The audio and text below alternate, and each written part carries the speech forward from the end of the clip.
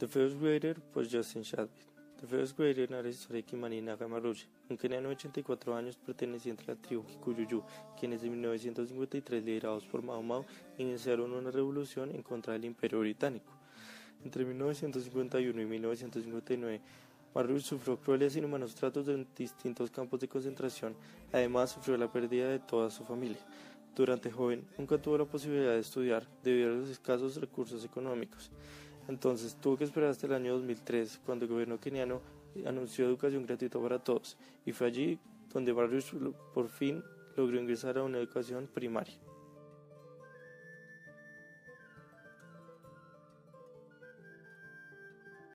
Who is he? Why is he in school uniform? His name is Maruge. Mzee, nani alikupatia permission to be here?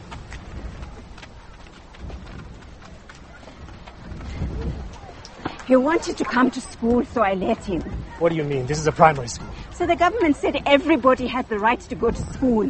Just because our politicians are stupid doesn't mean we have to be as well. He can't stay here. Adults must go to the adult school.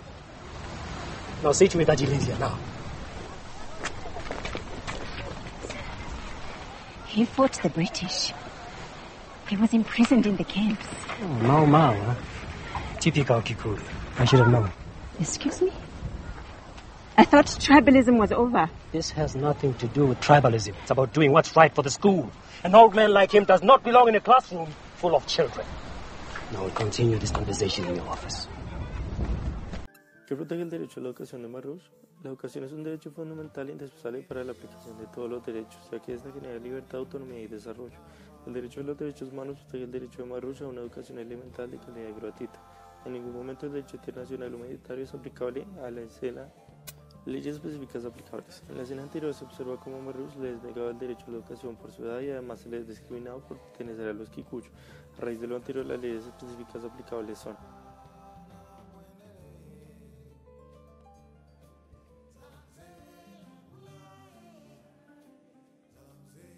Justicia Internacional. Marruch puede denunciar ante el Consejo de Derechos Humanos de la ONU, que abarca todas las denuncias sobre violaciones de derechos humanos en cualquier parte del mundo. Asimismo, puede denunciar ante la Comisión Africana sobre Derechos Humanos y de los Pueblos, que vela por el cumplimiento de las condiciones establecidas en la Carta Africana sobre los Derechos Humanos y de los Pueblos. La paradoja: el gobierno keniano promueve el principio de igualdad y el derecho a la educación mediante el acceso gratuito a toda persona a educación. Sin embargo, no brinda las garantías necesarias para que esto se cumpla, ocasionando discriminación.